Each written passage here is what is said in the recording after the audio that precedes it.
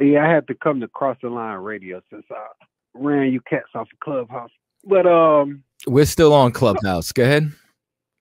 oh, I must be blocked from these rooms. Then I got you. So I'm hearing you paraphrase this Barabbas and Pontius Pilate.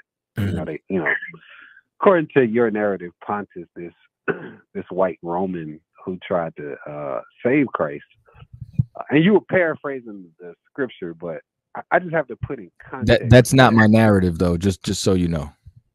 Okay, but I just want to put in context that it was the people, the Israelite majority, that wanted to kill their own Messiah, and when that just Roman said, "Hey, what shall we do with this innocent man that calls himself King of the Jews, Christ?" The Israelite elders said, "Crucify him, and the blood will be on us and our children." Like they took that. So I just want to put that in context, man. I was like, man, this guy paraphrasing, but he leaving some stuff out.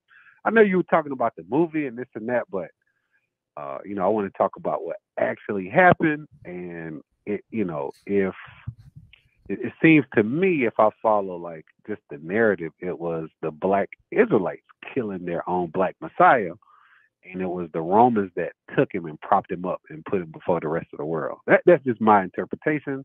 I believe that's what happened. I got you. Well, let me clear up a couple of misconceptions that you just spewed, right? Hey, yo, check it out. Make sure you go on crossthelineradio.com right now and sign up. It's the only place you're going to get the exclusive content.